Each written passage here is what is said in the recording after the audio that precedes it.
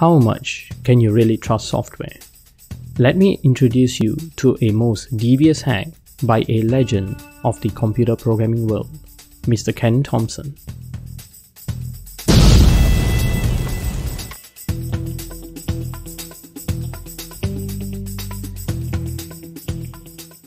Ken Thompson is an American pioneer in computing science, as he is the creator of the B programming language, a predecessor of the C programming language.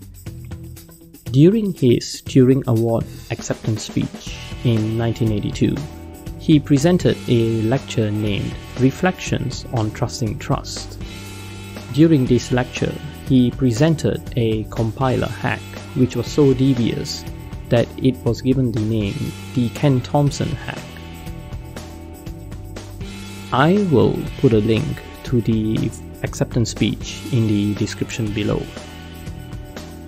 The hack basically would create a Trojan compiler that would inject backdoor code into the login application.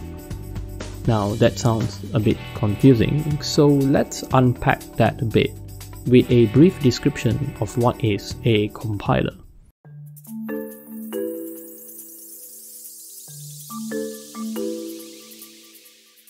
A compiler is an application which assembles other applications from files containing source code.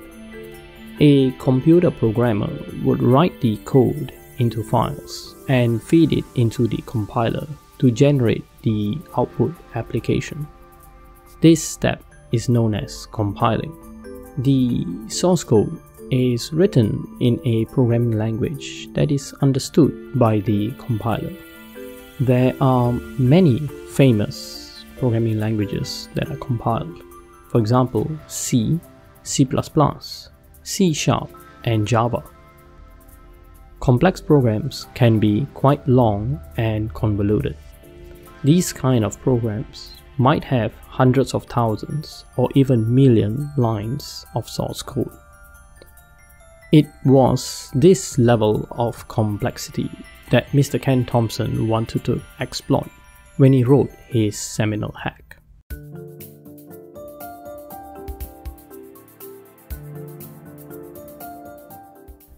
The Ken Thompson hack works like this.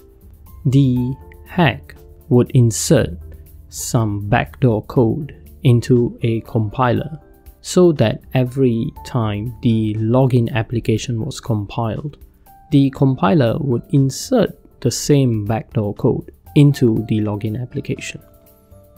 How he did it was as follows.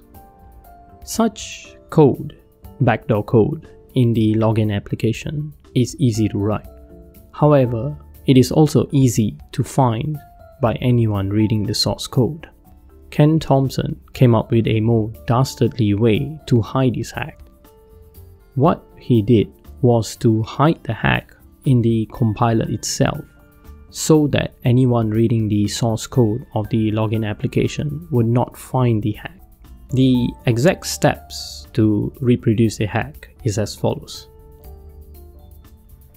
The source code of the compiler is modified, and the modification is to inject the backdoor into the login application. The backdoor code would be injected into the login application during compilation. The backdoor code also had a variation in which it would inject itself into other versions of the compiler if the compiler was rebuilt. The compiler source code was then compiled so that a new version of the compiler would be created. The source code was then cleaned up so that the backdoor was removed. This way, anyone reading the source code of the compiler will not find the backdoor. The login application would then be compiled. This meant that the backdoor code would get injected into the login application by the compiler. Anyone reading the source code of the login application would not find this backdoor. The only way they could find the backdoor was to analyze the binary of the login application to find the offending code. If the compiler was recompiled, the backdoor would get injected into the new instance of the compiler. This meant that even reading the source code of the compiler would not reveal the backdoor. The Ken Thompson hack was so devilish that even reading and rebuilding the source could not prove whether the application could be trusted.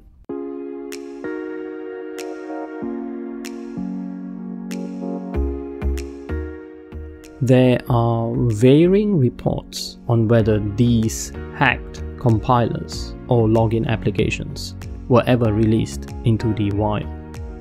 Generally, it is believed that even though Ken Thompson wrote the application and he proved that the source code did exist, the applications were never compiled and released into the wild.